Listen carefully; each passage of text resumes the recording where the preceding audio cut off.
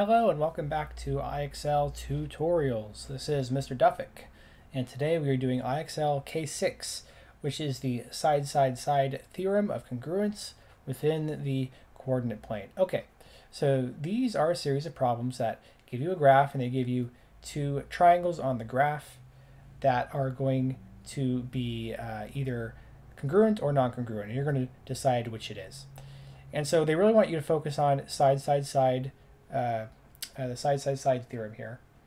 And so what you would have to do in theory is to basically count the units here, or get the lengths of each of the sides and compare them and make sure they are the same. Okay, now I'm going to tell you a secret here. Even though they want you to focus on side-side-side, well, looking at some triangles like this one, you can see that you can use side-angle-side or side-angle-side, because in order to find the length of this one, you're either going to have to use the distance formula or you're going to have to use Pythagorean's theorem after you figure out these two sides. Either way, whatever you want to do. So what we'll do is we'll count the sides, and so SU is going to start at 1, go up to 10, so that's going to be 9 right here. Okay, let's see how that compares. It looks like this one, we go from -10 to 0, so that is going to be 10.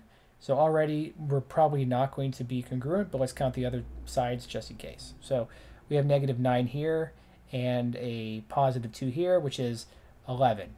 So that's the length of 11. So we have 9, 10 down here, and 11. So clearly those cannot match up. They are not congruent. They are not the same length, right? They're not identical sides, so not going to be congruent. Okay. Are these congruent? Well, already it kind of looks like they're not, but let's do the counting just in case. So we start at -1 and go down to -10, so that's going to be 9. And then we start here at -8 and go to +4, and that's going to be 12. So we have 9 and 12. Okay. And if we go over here, we start at 10 and end up at 1. That's going to be 9. That's a good sign. And then 8 to -4 is 12. Okay, so we do have 9, 12, and 9 and 12. So that is good. Okay, and again, with side-side-side, you'd have to figure out the length of the other side too. But because you know this is a 90-degree angle right here, 90-degree angle, because they're perpendicular, right? You can just kind of know side angle side is going to apply here and prove they are indeed going to be congruent. Okay, so you get the idea. You want to count the sides, and if they match up, they're congruent. If they do not match up, they are not congruent. And so I'm going to skip. Okay, this is where it gets unfortunate, because they only give you one side you can count here, and then these other two sides are not vertical or horizontal, meaning you'd have to use the distance formula to find them. Okay, so we can do that. It'll just take a little bit of time. All right. So first, let us count just to even see if these are going to be the same. So we have start at 10, go down to -1, so that's going to be 11. And this one here is at 10 and goes to +1, so -10 to +1, that's also 11. Good. So we'll say this is congruent with this. I just put a tick mark there. Okay, so now let's use some distance formula. So we will go, let's see, the distance formula is the square root of x2 minus x1 all squared plus y2 minus y1 all squared. And I'm going to mark h down here as -10, -7, and I will mark I up here as -5, -1, and we will plug these in as such. So I'll make this our first coordinate and this our second coordinate. Okay, so d equals the square root of x2 is going to be -5 minus x1, which is going to be -10, so minus a -10 all squared, plus y2 is going to be -1 minus -7 all squared. Okay, -5 minus a -10 is just saying -5 plus 10. So -5 plus 10 is 5 squared plus -1 minus a -7 is -1 plus 7. So that's going to be 6 and then 6 squared. All right, so that's going to be the square root of 25 plus 36, which is the square root of 61. So I'm going to leave that as the square root of 61. Okay, now let us compare one of the sides up here the same way. A is going to be at 3, 10, and B is going to be at 10, 5.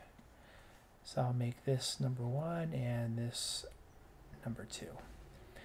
Okay, so let's see. Scroll down a little bit. We'll go down here. Okay, so we'll do D equals x2 is going to be 10 minus x1, which is 3 squared.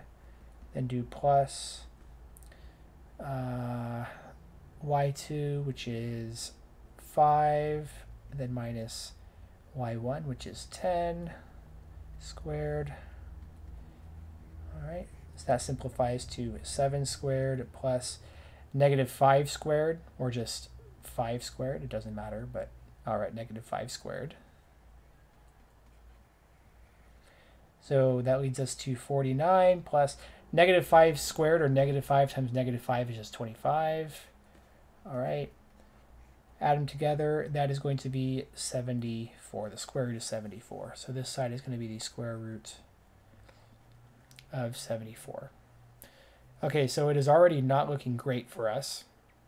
And so what I'm going to do is I'm going to find the length of just one last side. And I will, let's see, I will go down back here to the blue triangle and say point J is at 1, -7. And I'll say this is my first point, and then we want to find the last remaining length here. So we'll make I our second point again. And so I'm going to scroll down yet again, make more room. And now I'm going to put it right here. So we'll do D equals the square root of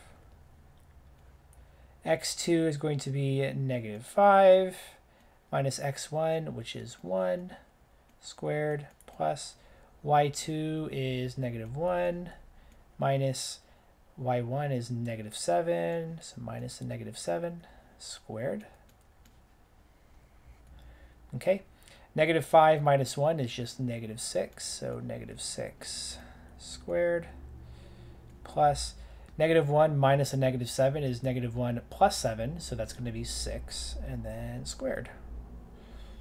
Okay, so we factor that out. It's going to be 36 plus 36, which equals the square root of 72. So square root of 72. So is there any chance that these triangles match up? Are they going to be congruent? Well, we know one of the sides is the square root of 74 up here, and none of these sides are the square root of 74, meaning there's at least one side that's not matching up, meaning they are definitely not going to be congruent.